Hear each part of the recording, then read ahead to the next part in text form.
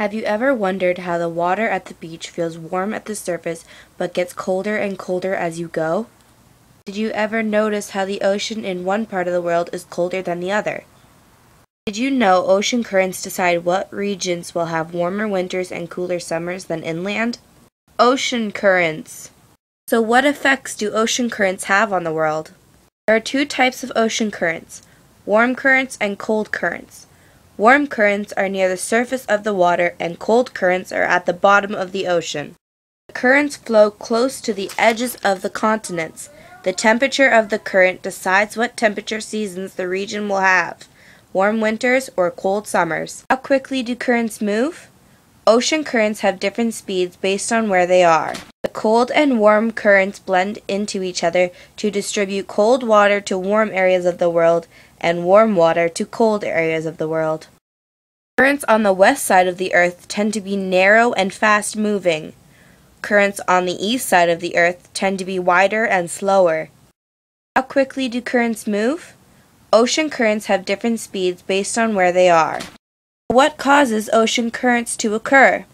Prevailing winds, convection currents, winds across the ocean, the influence of the Earth's rotation, continental shapes, heat capacities of water, air pressure, and the amount of salt in oceans. Let's talk about some of these causes. Heat capacities of water.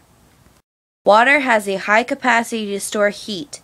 Oceans take a long time to heat up and a long time to cool down again. Because water takes a long time to reheat after winter, the warm months get pushed back in the year. Same thing goes for the cooling down and the colder months. The amount of salt in the oceans. The Gulf Stream runs up north, and as it does this, the water evaporates, leaving saltier water. The saltier water sinks, creating deep water currents. These deep water currents get replaced with less dense water currents. Convection current. The equator gets hit with the most intense and most amounts of solar energy. This causes convection currents to occur. Prevailing winds. First of all, a prevailing wind is the wind that is most blown across a particular region. In southern Asia, the prevailing winds are northeasterly, but in the summer there is a bigger low-pressure system. This makes the winds in this area reverse, creating the southwest monsoons, which brings a long wet season to the subcontinent of Asia and Southeast Asia, with results like this.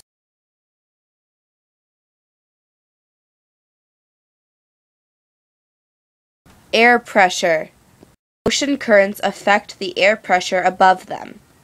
Warm ocean currents create low density and warm air, causing low pressure systems. Cold ocean currents create high density and cold air, causing high pressure systems. Warm bodies of air can hold more moisture, giving these regions more precipitation. Cold bodies of air mean dry, cold weather in these regions.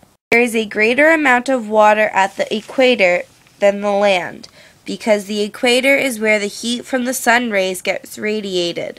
There are warm currents around the equator. Ocean currents change direction, pushing warm water from the equator to the poles and vice versa.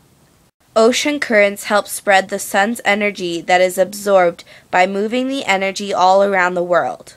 This flow of energy affects the lag of daylight hours. Daylight hours change due to causes such as ocean currents. So as you can see, ocean currents play a huge role in this world.